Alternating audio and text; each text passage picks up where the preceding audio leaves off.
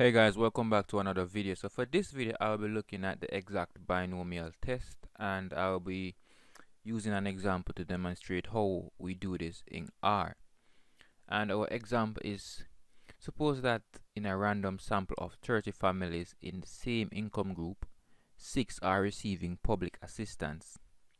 Based on these data, could we conclude that the population proportion receiving public assistance is greater than 0.19?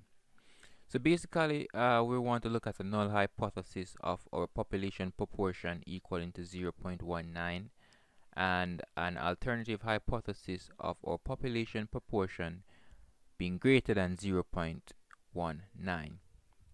So we can now go ahead and use our binomial test function to test our null hypothesis. So we can say that binom dot test open bracket the number of successes in our experiment, which is 6, followed by the number of trials, which is 30, and the population proportion, which is p, is equal to 0.19.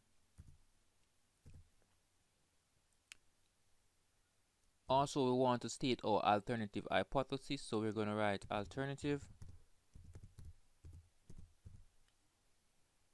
equal C open bracket and write in quotations greater close bracket and close bracket again and hit enter. So there we see our exact binomial test of number of successes equal to 6, the number of trials equal 30.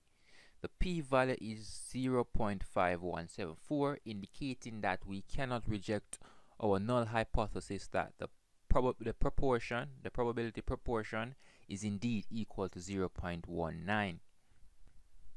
So now let's go ahead and look at confidence interval for this test. So we see that here we have a 95% confidence interval that's 0.09 up to 1 for this test. But suppose that we want, this is a default confidence interval, and suppose that we want to test using other confidence interval methods, then we can say binom dot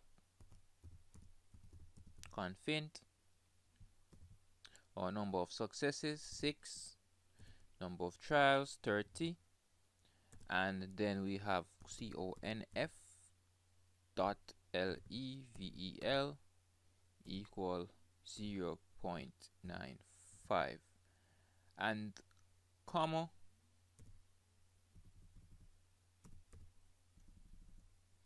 method equal all close bracket and enter. So here we can see different methods used to calculate the confidence interval for this test. We can see the asymptotic, the Bayes, the C log, the exact, and all those other good stuff. So thank you for watching, guys.